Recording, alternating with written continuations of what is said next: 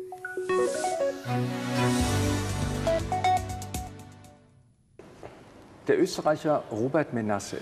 Menasse, you're Austrian, and one of today's most important German language authors. You're a passionate champion of Europe and the European Union. And that's the subject of your latest novel, The Capital. It's come out at a time when many people are upset about the EU with all its internal divisions. And they don't care much for Eurocrats. Are you hopelessly idealistic? You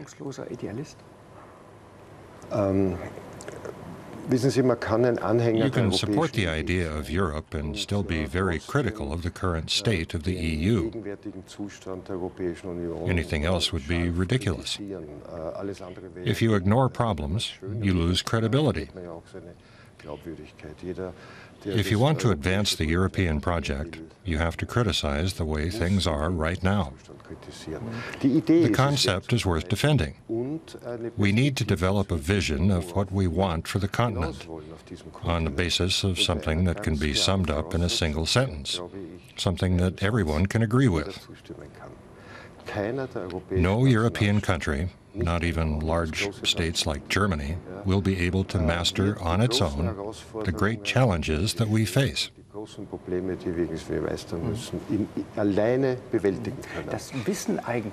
People know that, but Europe is still unpopular. You chose to study how the EU works. You went to Brussels to do research for your novel, which won the German Book Award. Tell us about the EU officials you met there. Do they do as bad a job as many people believe? No, on the contrary. It is not the case that EU officials are not qualified, especially at the European Commission. That's not the problem. The problem concerns the institutional and systemic contradictions within the European Union. Who has the final word within the structure of the EU? It's the European Council. It has the final decision-making power. The heads of government. The heads of state and government of the member states. And that's the contradiction. Common European policy is developed and decided on by the leaders of nation-states. We've got to get away from that if we want to see a European republic. Most of the officials in the European Commission are highly qualified. They speak several languages, they've studied at top universities, and they came to Brussels out of idealism because they want to work on the European project. They really are very qualified, and they come up with sensible policies. But they're blocked by the heads of state and their national self-interest. Yes, in the European Council. The officials draft intelligent policies. Commission insiders call these drafts sacrificial offerings, because when they're presented to the Council, they're torn apart. That's what has caused this crisis. That's the basic contradiction. And it's also why we failed to find solutions to many of our problems, and failed to create the legal framework we need. Some member state or other is always against this or that out of self-interest. We see the EU failing to act as one. Britain has voted for Brexit. Eastern European countries don't want to take in refugees. Italy wants to take on more and more debt. How would you describe the current state of Europe? I don't accept the way that you framed the question. One country doesn't want this, another doesn't want that. Italy wants to borrow more money. The Poles don't want refugees. But that's what's happening. No,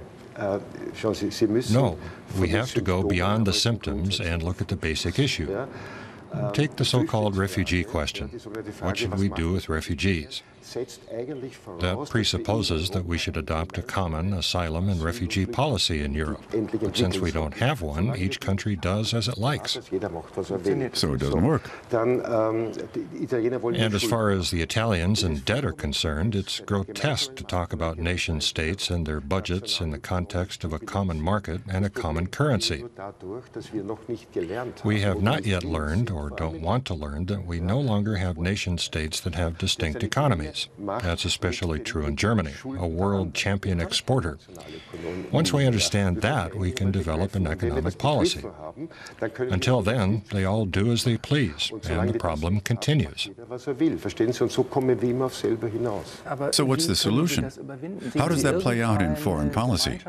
Can Europe find its voice in dealing with President Trump, for example? Europe will continue to exist long after Trump is gone. I'm actually quite grateful to him for forcing Europe to free itself a little and become more self-confident. But your question is, how can we solve the EU's underlying problems? To that I would say, we can't do that from one day to the next. Lots of little steps add up to major advances. The crisis is forcing us to take a few small steps again. In the long run, some states will have to temper their self-interest and soften their tone, given the prospect of their decline and fall.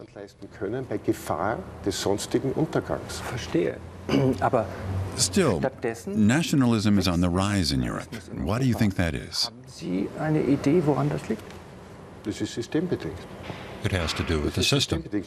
As long as we only have national elections to legitimize politicians and policies, it's going to continue like this. Politicians know that they are elected at the national level. And I mean all of them, not just right-wing populists and right-wingers. I mean centrists, too. They all know that they have to continue to claim that they're defending the interests of their respective countries, even though that's a mere fiction, because if they didn't, they might lose their jobs. You say that national self-interest is rooted in the system. But doesn't it also have to do with disruptive phenomena like digitalization and globalization? Are we searching for a group identity, a sense of homeland? Doesn't that also contribute to nationalism? I think that's a pretty shallow explanation for nationalism. You can have a sense of belonging and homeland without being a nationalist. You can have a deep sense of group identity without this abstract idea of having the same passport as certain other people. No, nationalism is based in the system. You strike me as a passionate anti-nationalist. Is that perhaps rooted in your family history? Your father escaped at the age of 8 to England on a Kindertransport, a rescue mission for Jewish children. Has that influenced your thinking?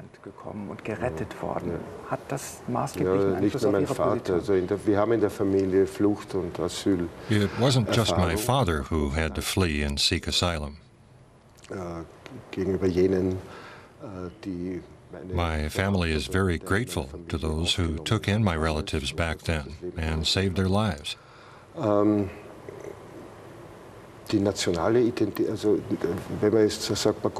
we try to build a democratic Europe, national identity is the least important thing.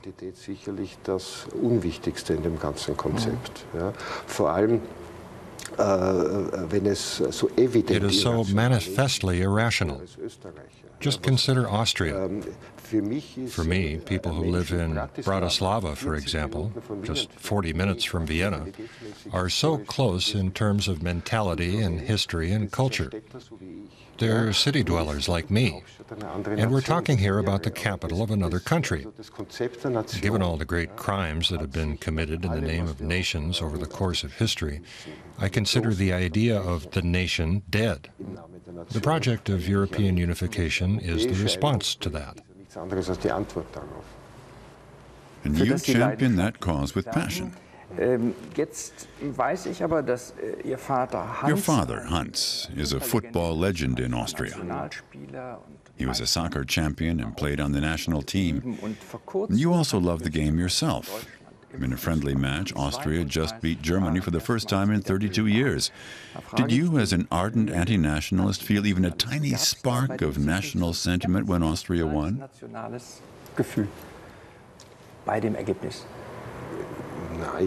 No, I didn't. I watched the match. It was clear that for Germany it was just practice. But Austria got all worked up about it. But you were pleased. I was pleased that there was some decent play in the second half, but I don't care about national teams. I think that in the World Cup, each country should put together a team of its best players, without regard to what passport they might have. We'll be sure to pass on your proposal to FIFA. Now, as our interview draws to a close, I'd like you to complete 3 sentences for us. First, I wrote the world's first novel about the European Union because I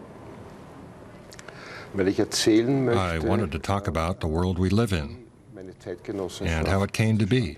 I wanted to understand it.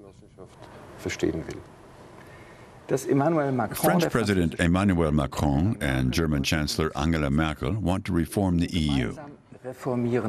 I say that is necessary at the practical level, but not satisfactory, because I did not have the opportunity to vote for either Mr. Macron or Ms. Merkel. In the kind of Europe I envision, there would be no more leaders or leading nations. How much time does Europe have to reinvent itself? I'd say 2 generations, for one simple reason. I call today's young people the Erasmus generation. The Erasmus program lets them study anywhere in the EU, and they will be in charge soon. We don't need to explain to them what Europe is all about. They're creating a new reality, and the generation after them will know how to advance Europe's development. Menasse, thank you very much. My pleasure.